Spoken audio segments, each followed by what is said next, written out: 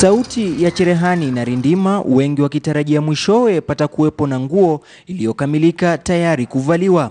Lakini ubunifu unatawala hapa. Matokeo ya ushonaji huu hayana jina mahususi: mna sweta, koti, begi pamoja na kofia zilizoanishwa kwa pamoja.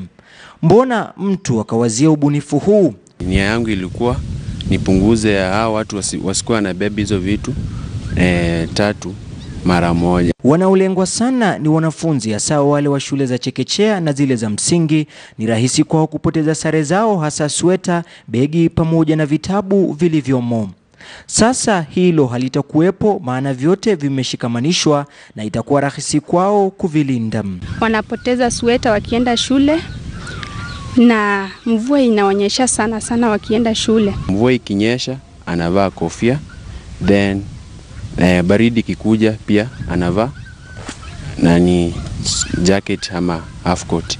Nao wale wa vyuo vikuu na taasisi nyingine za masomo ya juu huhitaji mkoba wa kubeba vipakatalishi vyao kando na madaftari na vipodozi. Vazi hili litawafaa zaidi kwa kuwa sasa hawatahitajika kuvalia koti wala kubeba sweta, kofia, begi kando kwa kando.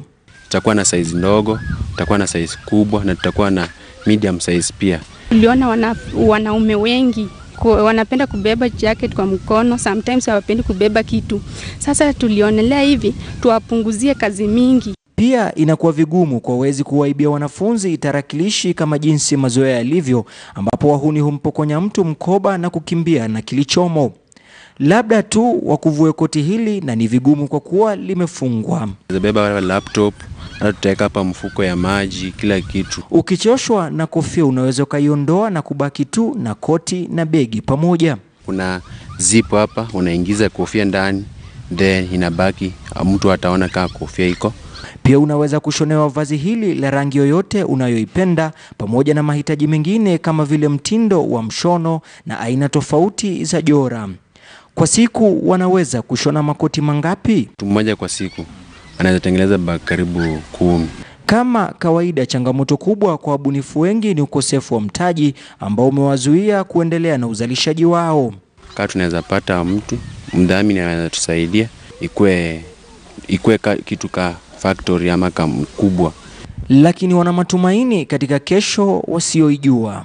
Tunataka kitu kumbele Itakubebea mizigo, pili itakuzuia